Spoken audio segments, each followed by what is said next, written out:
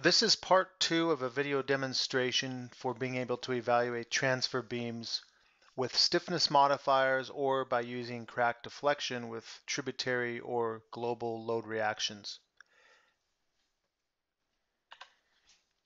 In part 1 of this two-part series, we showed how to evaluate a transfer level with multiple transfer beams using transfer or load takedown tributary forces and also global forces from a finite element solution. And the purpose of part 1 was to show how to apply user-defined stiffness modifiers in evaluating the beams. In part 2, we're going to show how to actually calculate the cracked deflection in ADAPT and then design the beams relative to that particular solution. So we're going to use the same model as in part 1.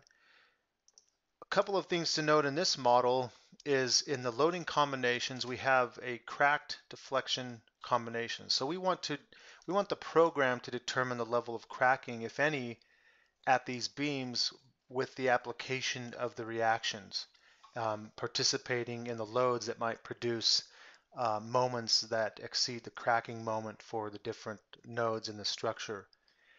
So we have already obtained the reactions for tributary and for the global FEM run. We're going to create a baseline solution, which means we're just going to solve this particular level without any reactions, just to kind of see where we're at in terms of the cracking of the beams with the load applied only at this level. So let's go ahead and start. We're going to go to analysis and we're going to execute the analysis without reactions. So the program will solve for reinforcement for these load combinations. Now this model also contains support lines and design strips in both directions because we want to have a good idea of what the reinforcement will be within the slab so that we can properly account for that in checking the crack deflection. After we've analyzed the structure, we're going to generate our design cuts, and you can see in the X direction we have design cuts so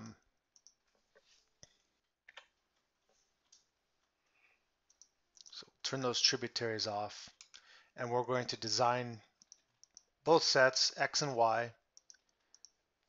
Okay, we'll design the sections for the floor. This essentially dictates what reinforcement is being designed for these loads that under consideration. Remember, these reactions are not applied for this run, and that's an important distinction between this solution and what we'll show next.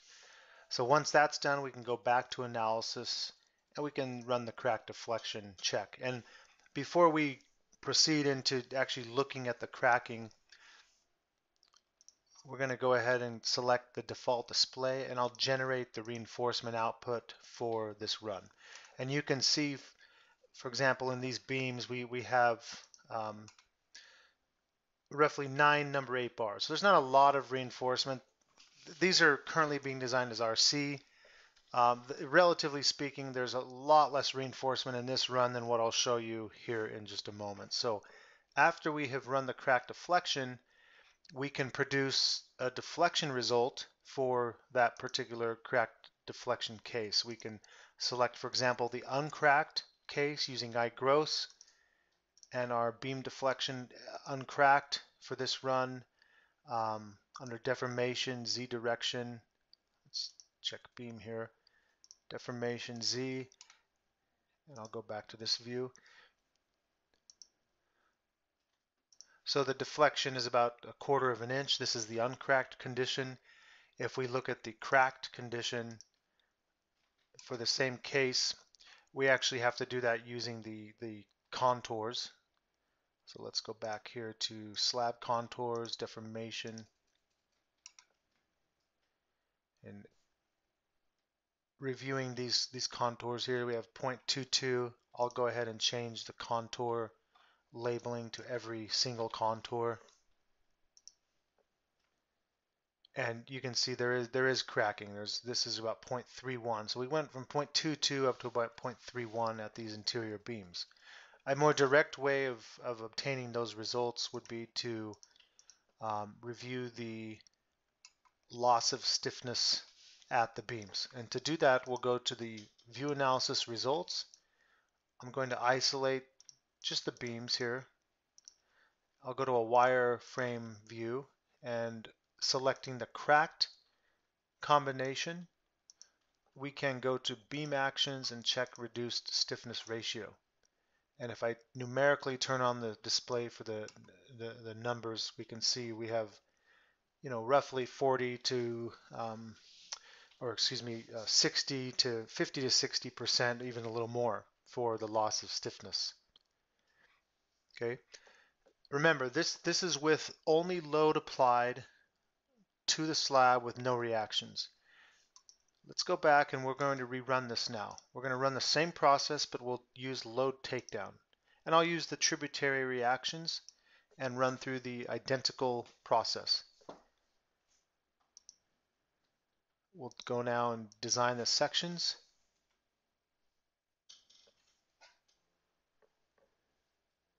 And then we're going to run the cracked deflection again.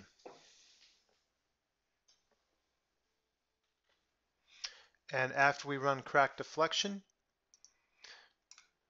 I'll come back and review the reinforcement. So we'll go back and generate the reinforcement. And you can see at these beams, 50 number 8 bars in these beams, 30 on the perimeter beam. If you turn on the design cut, you can see at the center of that beam, we have about 40 square inches of steel needed at that beam. And just by looking at that amount of steel, we can see what that's going to do to the cracked moment of inertia. It's going to potentially create a cracked moment of inertia that's very, very large as compared to I gross. So looking back at the view analysis results, because there is so much steel being calculated for those beams, and that steel is being driven by minimum requirements and also by the need to meet the strength or the demand moment. The moment at the center of that span is around 3,000 kip feet. So we need a lot of steel to meet that design moment. If we come back and look at the cracked moment of inertia, or the loss of stiffness, which is essentially I effective over I gross, in this case, we'll go back to the cracked deflection combination and reduce stiffness ratio. You can see that these are actually 1. On the outside we have 0.86, and intuitively this doesn't make a lot of sense if we say, well, under these point loads, these beams should be cracking a lot more than when we don't have the point loads, where we were cracking 40, 50, 60%. And the reason you're seeing this type of a result is because there's so much reinforcement. The way that the program applies a bilinear cracked analysis using the Branson's method, the program essentially ends up using I gross as the moment of inertia when we rerun the stiffness for these beams and reanalyze for cracking, and that's just due to the large amount of reinforcement in the beam. And to verify that, you could actually go into the cracked underscore name of file.dfl. This is in the databases folder under the ADO folder, subfolder, and this file essentially contains every design cut in the slab. And in this case, we're looking at that center cut on that center beam. We can see that the applied moment under the cracked combination 1 is around, this is in metric, so this is Newton millimeters.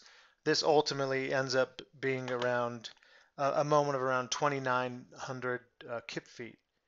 The cracking moment is shown here for top and bottom.